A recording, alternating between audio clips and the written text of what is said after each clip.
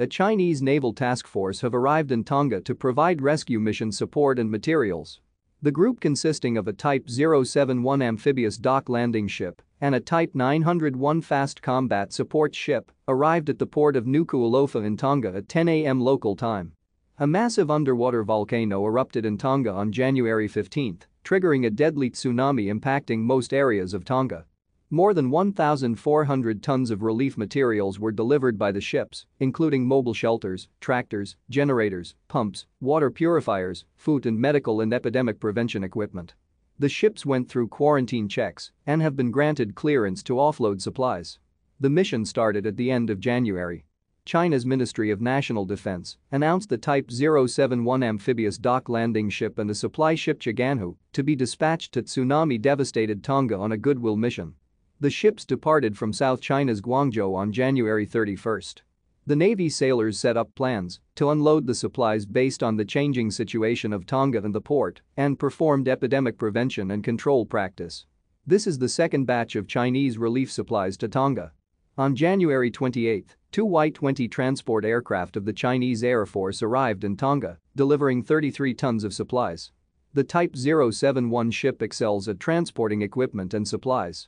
In the scenario of any port cannot be used due to damages, the ship can still dispatch helicopters and hovercraft to deliver the cargo. It can also use onboard cranes to load the cargo into smaller vessels or temporary docks. The Type 071 ship is a major leap in Chinese Navy surface platform development, providing capabilities and flexibility unseen before. The amphibious warfare ship features a vehicle deck, wet deck, landing deck and a large-size hangar. It can carry a combination of marines, vehicles, landing craft and helicopters. The ship can hold 600 to 800 marines. The ship is armed with one 76mm gun and four 30mm close-in weapon systems. The helicopter pad offers two landing spots for two Z-8 transport helicopters.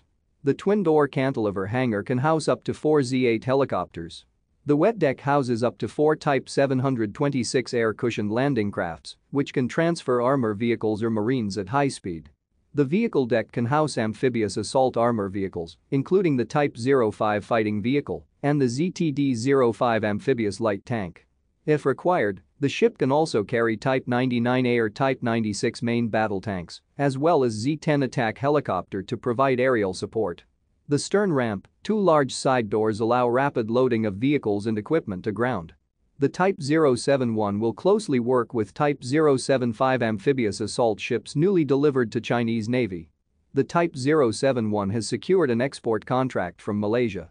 The China State Shipbuilding and Trading Corporation Consortium offered to build a modified variant for the Royal Malaysian Navy.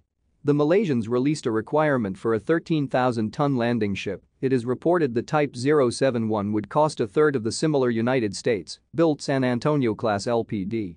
Adding to this export contract, the Royal Thailand Navy ordered an export version of the Type 071, designated 071E, in 2019.